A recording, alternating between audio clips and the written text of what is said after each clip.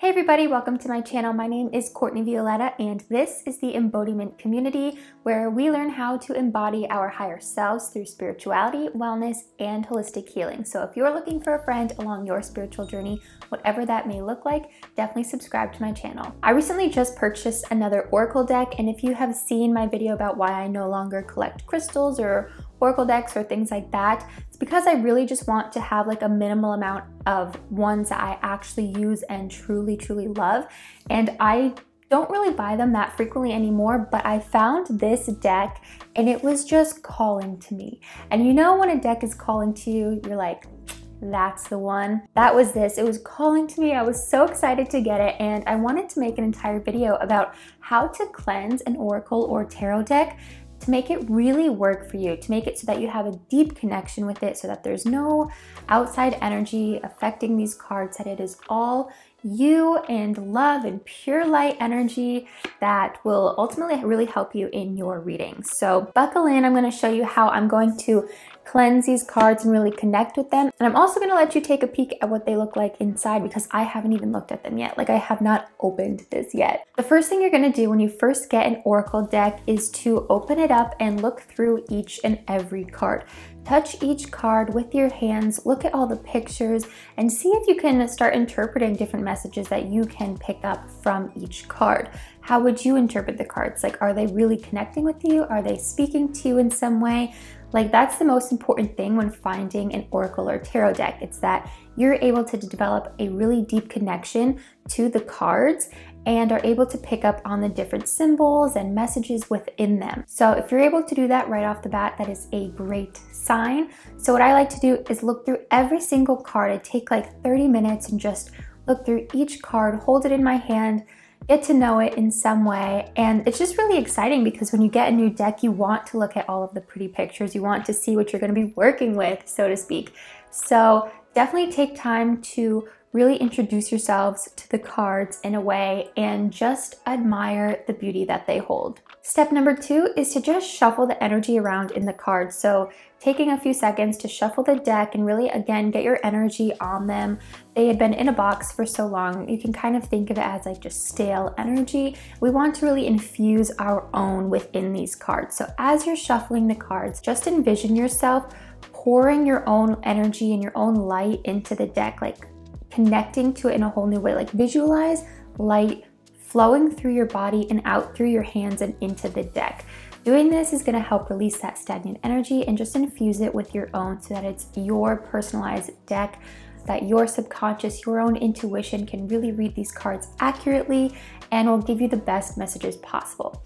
So once we really connect our energy to the deck, what we want to do is just clear it in general. We want to clear any negative potential energy on them, anybody who's handled them in the past. We want them to be fresh and new and ready for the next stage of their evolution, which is working for us, right? So the first thing that I always like to do is just submerge them in smoke of some kind. So whether that's sage or lavender or cedar or Palo Santo, whatever it is, I like to submerge it in some sort of smoke. So I am just going to run my cards through the incense and let the cards be submerged by the smoke. So as you're doing this, just remember that visualization is key. So you can visualize like white light pouring into the cards through the smoke and disintegrating any negative energy out into the air, and just really just give them like a nice bath essentially in this smoke. The next thing I do is I set my deck down and I place a few different crystals on top of it or around it that really hold the energy and the intention of whatever it is that this deck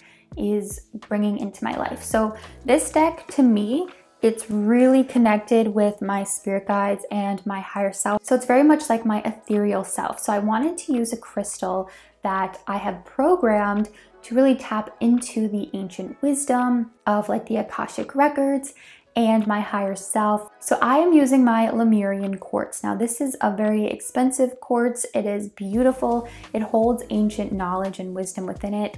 And I place it on top of the deck and I just let it sit there for a few hours.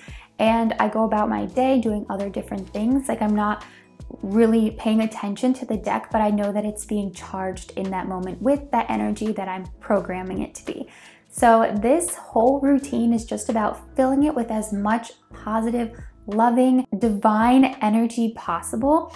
And this is how I make my decks really work for me. And I mean really work, and how I find myself having a really deep connection to them. The next thing that I like to do is use sound healing. So essentially what I'm doing is I'm using all of the different senses. I'm using sight through visualization, I'm using sound through sound healing, smell, and sometimes taste through the herbs that I use, because you know you can taste herbs. This is just a good way for me to explain what it is that I'm doing. I'm kind of hitting every mark with the different senses. So like I was saying, I love to use sound healing and sound baths to cleanse crystals and tarot and oracle cards. So what I do is I just place the cards inside of the singing bowl, and I'll just play for a few minutes, and it's impossible to not be like entranced when you're playing a singing bowl.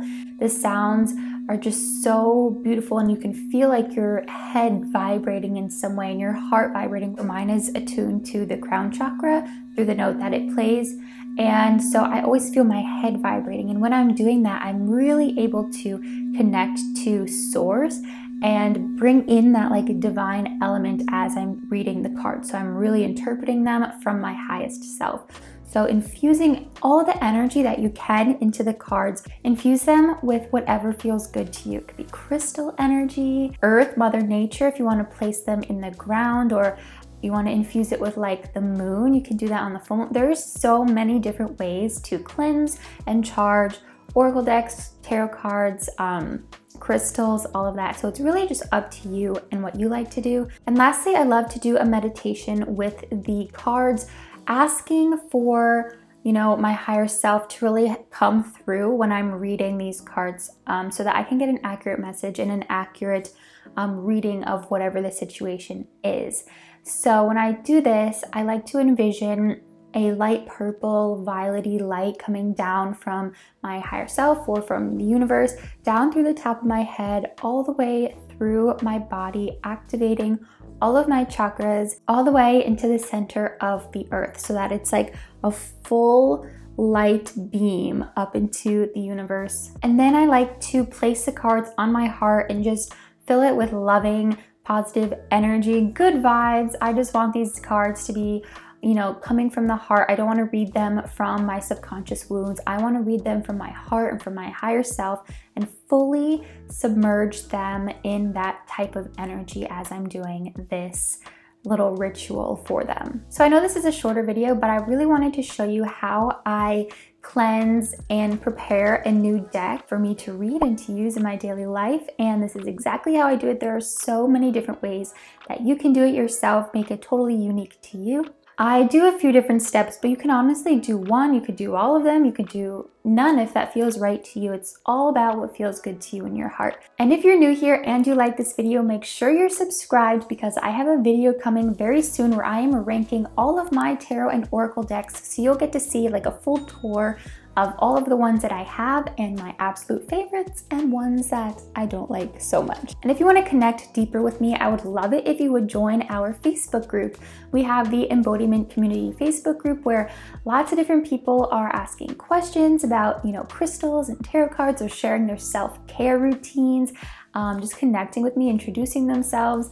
It is so fun. I absolutely love every single person in there. So make sure you are joined to that Facebook group. So I will see you guys very soon with another video. Bye.